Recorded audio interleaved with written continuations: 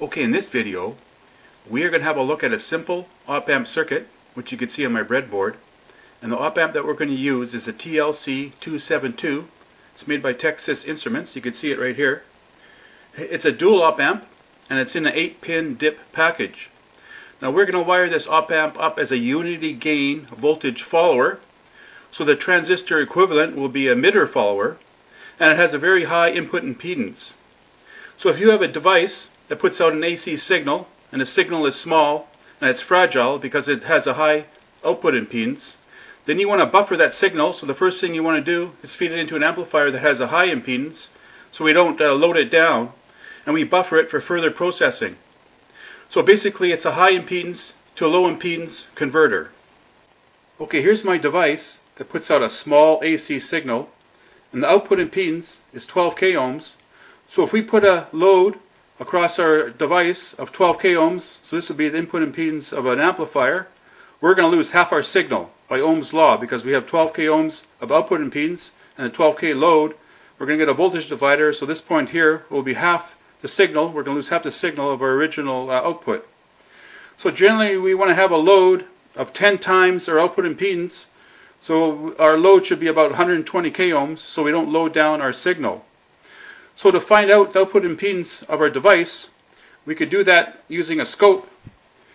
So we take our device and we hook it across the scope, and we take an open circuit reading. So we take out this resistor. So we take a reading, and then we apply a pot across our device, and we turn the pot until our output drops down 1/2. Now when it does that, the value of this resistor will be the same value of our output impedance. So now we know the output impedance of our device. We could build an amplifier that has an input impedance 10 times the output impedance, so we don't load down the AC signal. Okay, so this is the AC device that I'm going to use in this video. Now this is my son's guitar. I don't play guitar. So we have to measure the output impedance of the pickups on the guitar. Then we have to design our unity gain voltage follower circuit, our op-amp circuit, to be 10 times the output impedance of the pickup, so we don't load down the signal coming out of this guitar. So we'll hook it up to the scope, and we'll take a reading, and we'll calculate the output impedance of this guitar. Okay, so here's my setup to measure the output impedance of my guitar. So here's the cable coming from my guitar. That's my guitar output, and I have that plugged into a jack, and that's connected to my scope, and I have a 10 times probe on my scope, so I'm not loading down the guitar. And I'm taking an open circuit reading of the guitar. You can see on the scope it's 200 millivolts. Now the load that I'm going to put across the scope, instead of a pot, I have a decade box. So I'm putting the decade box across the output of the scope and the guitar. And I'm turning my thumb wheels, and I'm decreasing the resistance until I get half the signal. And you can see half the signal is 100 millivolts. And on my decade box I got 12 k. So the output impedance of my guitar is around 12 k. Now it varies with frequency, depending what string I'm using. Also there's different pickups on the guitar. So we're going to just ballpark it. So it's 12 k-ish. So we have 12 k impedance of our output of our guitar. So we'll need 120 k ohm resistance of our input to our amplifier, so we don't load down the signal of the guitar. Okay, so this is a very simple unity gain voltage follower, which you could build using an op-amp. So the output of the op-amp is fed into the inverting input, so they'll give us a unity gain output. And our signal is fed into pin 3, which is the non-inverting input. Now the non-inverting input has a very high impedance, so the input impedance of this amplifier, or this buffer, will be the shunt resistor from pin 3 to ground. So right now I have a 120 k ohm resistor, so the input impedance will be 120 k.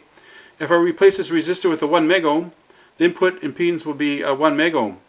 So this will work, but we have one problem. We need a plus and minus power supply. So if we want to run this off batteries, we would need two 9-volt batteries. So I didn't want that. I want to run it on a single supply. So this is the circuit that I built on my breadboard, which you saw.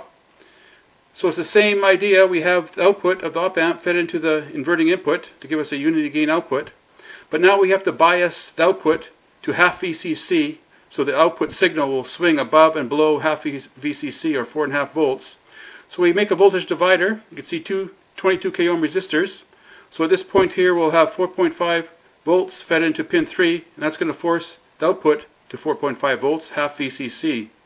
Now we feed our input through this 0.22 microfarad capacitor into pin 3, which has a very high input impedance, but we have this 220 k ohm resistor fed over to this capacitor, which is an AC short. So the input impedance of this amplifier, this buffer, will be 220k, because we have 220k ohm resistor and it's shunting the ground. So this is the key component. So whatever input impedance that you want on this buffer amplifier, you just have to substitute the resistance, and they'll give you your input impedance.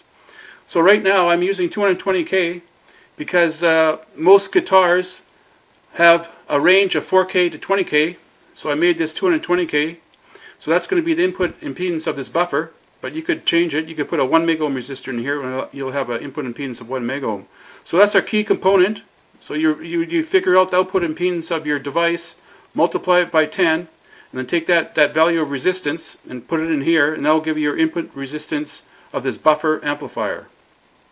Okay, I have my guitar jack plugged into my unity gain voltage follower circuitry, and the input capacitor is small, 0.22 microfarads, because of the high input impedance.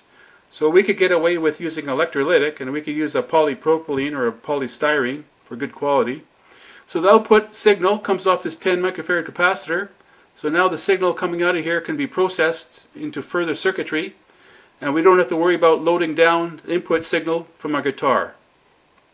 Okay, to monitor the sound output of the buffer amplifier, which is connected to the guitar, I have a breakout board for a 3.5mm jack, and I have that plugged into a USB sound card, external sound card, which you can see here. You can plug that into your computer.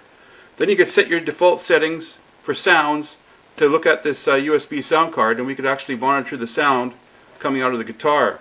So I have the guitar plugged into the jack, which is plugged into my buffer amplifier. Output of the 3.5mm jack is connected up to my USB external sound card, and we'll hook up to my computer and we'll monitor some sounds. Okay, I have the output of my amplifier fed into my USB sound card, which is plugged into my computer, and I have it set up for default settings for sound.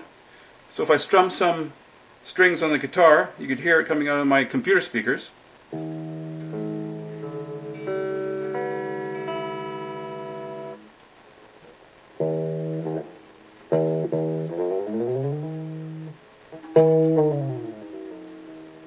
So now if you have a set of good speakers on your computer, you could actually practice guitar using your computer.